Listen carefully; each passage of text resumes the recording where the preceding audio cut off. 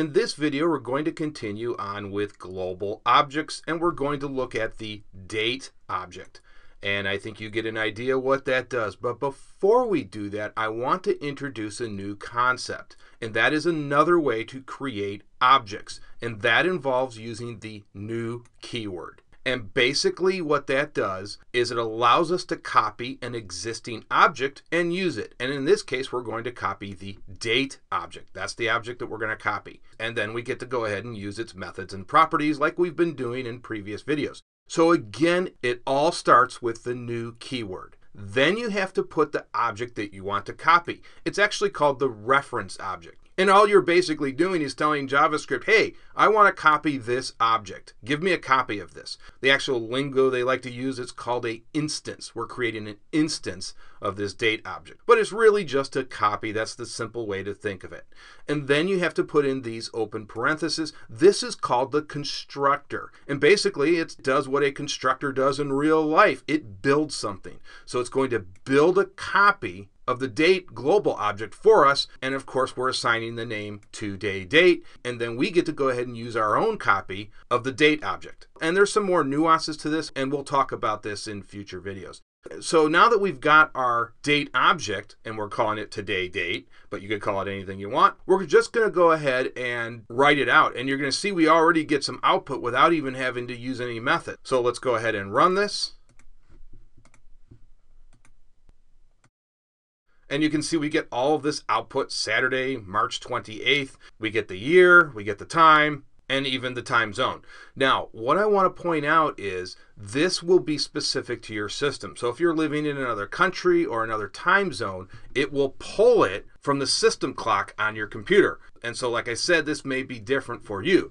You may be on a different time zone other than the Eastern Standard Time Zone. So again, the date object pulls the current date and time from whatever your system clock is set at. Okay, and you know what? I didn't want to close that out. Let's go ahead and run that again. Now, let's say you don't like this long format here. You want this to look a little bit more readable because this is not in a string format. So let's say we want to convert this to a string format. There's actually a method that the date object provides to do that. And then we'll compare the two. So let's go ahead and just minimize this for now. And we'll go back to our code and I'll just copy and paste in here. So we're going to create a new variable called useString, and I think you get an idea what that means. We're going to specify our object.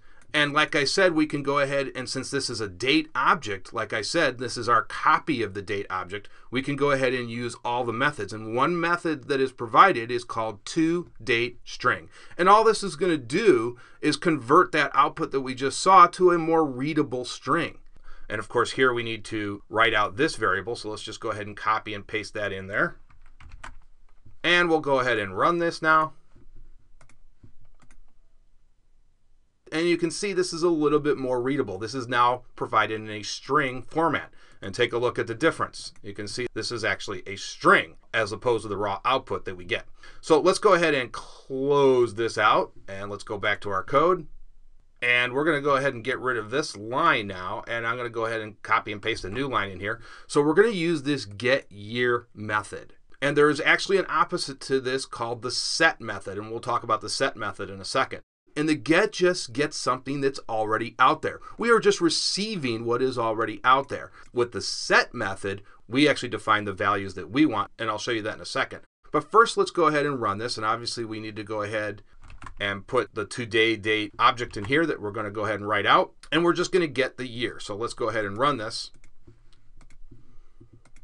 And you'll notice that the output's going to look very similar to when we wrote it out earlier. And so it basically goes ahead and writes out everything, including the year.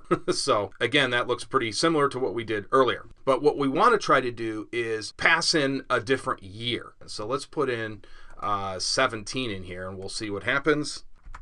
And we'll go ahead and run this again. And nothing happened, and that's what I expected. Because remember, get methods only receive what's out there. So it'll only take what's currently available in our system clock. So that's why it did not alter the year. That's where we have to use the set method. So all we have to do here is switch this to set year, And now if we run this, you'll see that the year actually does change. And there you see we get 1917. Now if you wanted 2017, we actually have to type the whole thing out. And let's go ahead and run this. And there you can see we get 2017. Okay, that's going to do it for this video. Now in the next video, we're really going to start getting into JavaScript. We are going to take our first look at the DOM, otherwise known as the Document Object Model. Probably the most important thing to understanding JavaScript.